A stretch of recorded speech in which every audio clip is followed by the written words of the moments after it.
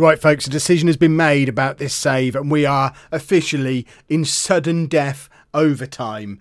Every episode remaining in this series now will contain a Champions League game, and if we lose it, there'll only be one more episode afterwards, which will just be letting you know what happened at the end of the season. I'm not going to show you, well, I will show you the league games around the Champions League games, but I'm not going to spread this out over 3, 4, 5 episodes if we get knocked out of the Champions League today.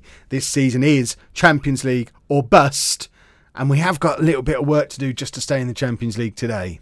Hello and welcome to my Football Manager 2019 playthrough with Chelsea. I'm Kev. This is part 18. I normally say that somewhere in the beginning there. But today we're playing against Liverpool in the Premier League and Valencia in the Champions League. Since you were last with me, we've continued to faff about a little bit. We've done all right in the league. We're still in the FA Cup, but we did lose against Valencia in the Champions League. 1-0, late goal, very sad. Rudiger own goal.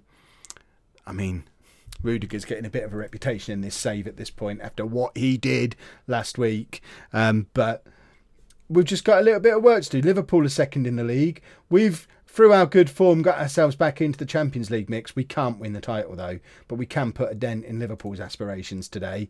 And we have a little bit of transfer news for you as well. Right at the end of the transfer window, we did some business. I know we had no money. We solved that problem by selling Ruben Loftus-Cheek to Championship Wolves for £30 million. I mean, they've got some money to throw around. They're 10th in the Championship and have given us £30 million for Ruben Loftus-Cheek. Also, Callum Chambers has gone out on loan to Watford. He might have been a flop. And we've signed this guy, Dejan Joveljic, who's a 20-year-old Serbian international, 3 goals from 4 caps, 2.5-star current ability, 5-star potential. To give that context, he's apparently a better striker than Kasper Dolberg. So he comes into the squad for the remainder of the season. I think with the striker crisis we've had, it's more helpful to have another young striker around than having Loftus-Cheek, who just wasn't getting anywhere near the team. So this is the team we're putting out for them. No, it's not. Why would... Kepa's injured. Oh, hang about. Hang about. We need Nick Pope in there because Kepa's picked up an injury. Blackman's going to have to come up onto the bench. Barkley. There you go. Let's just shuffle this around a little bit. No, we'll do that. That's the team that's going to face Liverpool. I think that's because I was planning on a 4-2-3-1 and changed my mind at the last minute. In fact, is Azpilicueta fit to come in again at right back? He is. So we'll make that change as well. Oh, you don't normally see me picking the team. I feel dirty and ill-prepared. Is Hazard still injured as well? Right, let's get into the Liverpool game. Hopefully pick up a positive result, but ultimately I'm not that bothered if we come out of this episode having beaten Valencia and made it into the next round of the Champions League. I think we'll all agree that's the result that we're looking for. But we are reigning Premier League champions, so let's tell them we do expect to win, because I do expect to win. It's Liverpool. We should be able to beat Liverpool. They are top of the league as it stands. But we were top of the league this time last year, so, you know, on that basis, we should be able to beat them. That's the Kev logic that I'm going to give you today, and I am going to stick to it because, I mean, they've made as few changes to their team as I have to mine. There's not much in the way of new faces there compared to what their team is in real life, and our squad's very similar. In fact, from our starting 11, Januzaj, and he's only in by default because, oh, and Nick Pope, I guess, who's also in because of injury. But Willian, I am a Willian man. I've told you this before. 10th goal of the season from Willian. He's been the star of what's been a bit of a flop of a season, but he has been our shining light, our beacon of hope that he can continue this form through a Champions League run and drag us single-handedly to European glory. But he's got a goal in the Premier League as well, which is quite handy. 1-0 up after 15 minutes, but now Liverpool are on the attack. Azpilicueta heads it, but only as far as the edge of the penalty area, which isn't particularly helpful. And Liverpool continue the attack, and they're just knocking the ball around like we're not even there. And that was, I mean, that was quite a good goal. That was better than ours, really, wasn't it?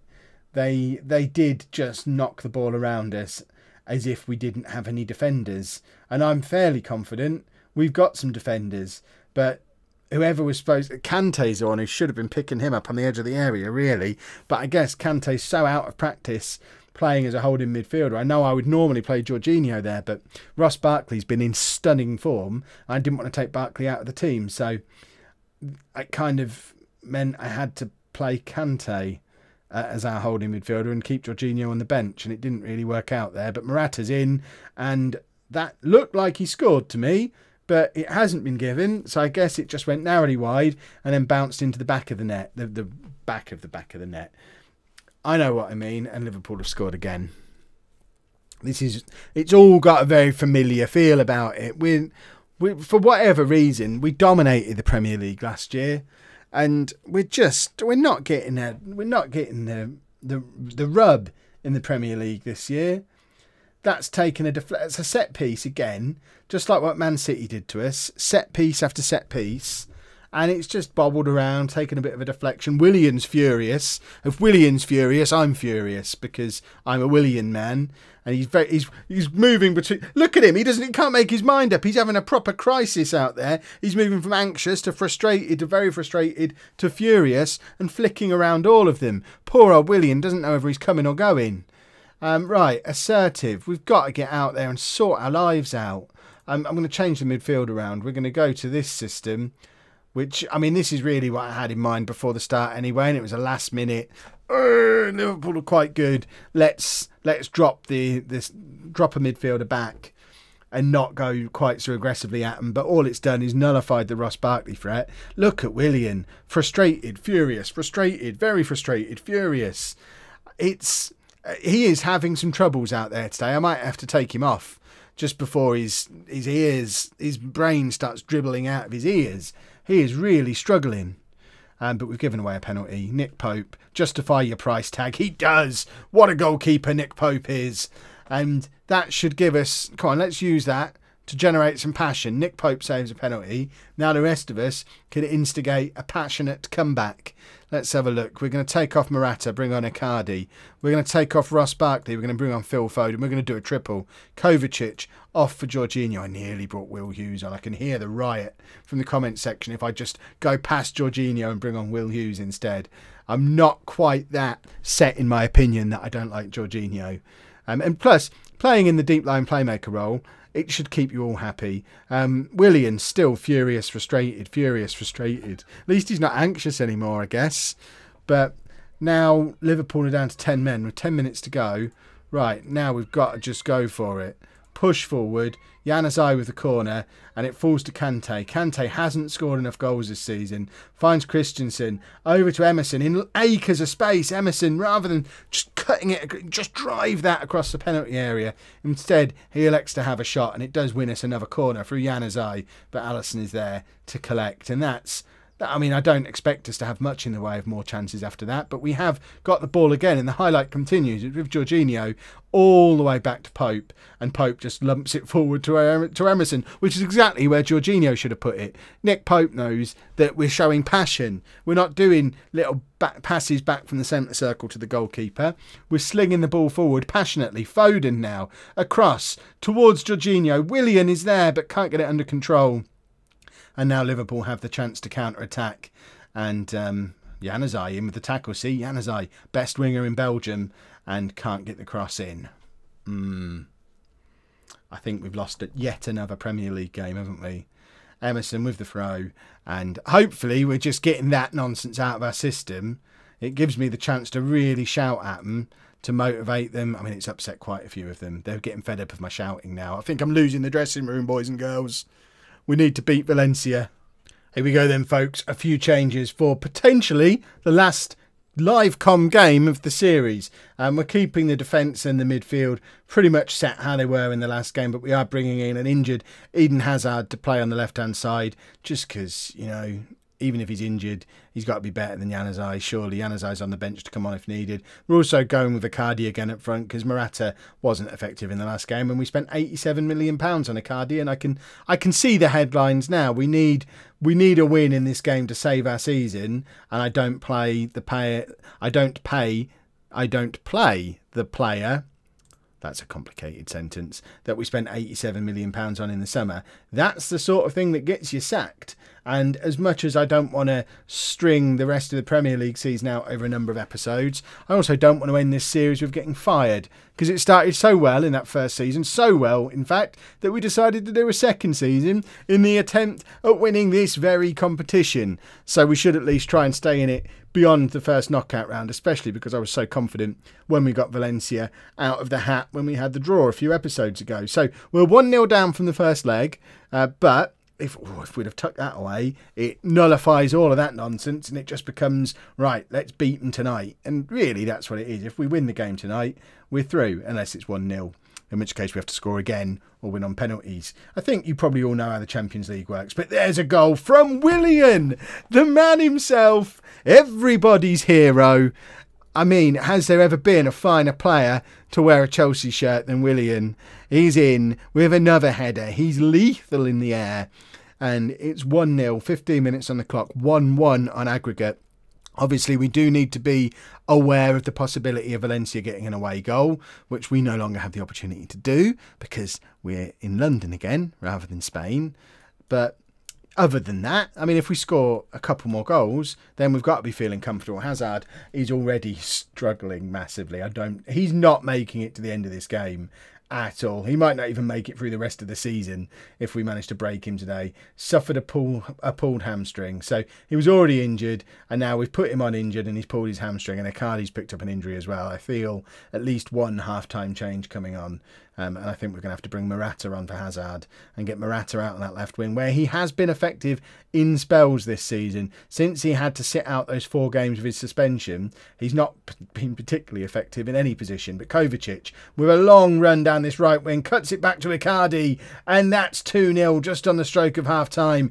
That was £150 million worth of goal. That's how much we spent on those 2 players in the summer, and I guess that's what you get if you spend big. You get Champions League goals. And by the way, talking of spending, after the Ruben Loftus-Cheek deal, we're actually running at a net transfer profit this season of about £15 million. So, you know, Kev knows how to do transfers, even if you lot all thought they were a little bit rubbish. But now I think I definitely am justified taking Hazard off. I don't want to risk breaking him even more than I probably already have in that first half. I am pleased with how things are going so far. Please don't mess it up from here, lads.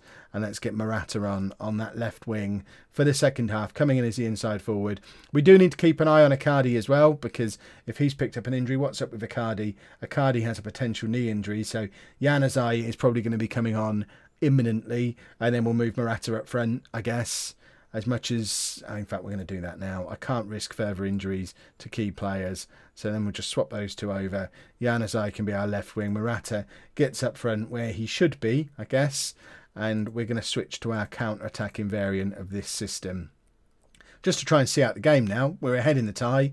Last thing we want is for Valencia to score. Azpilicueta to Emerson. We've got Kante sat back waiting for it, but Emerson doesn't need him and just sticks it into the top corner. It's said in the commentary at the bottom of the screen that that's a sensational goal. It absolutely is a sensational goal. Look at the state of this.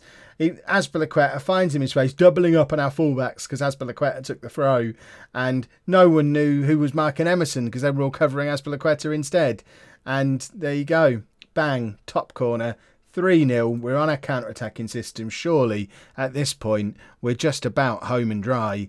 We're going to take off Ross Barkley, bring on Jorginho, just shore up the midfield a little bit. Emerson's picked up a knock, but hopefully it's something that he's going to be able to play through.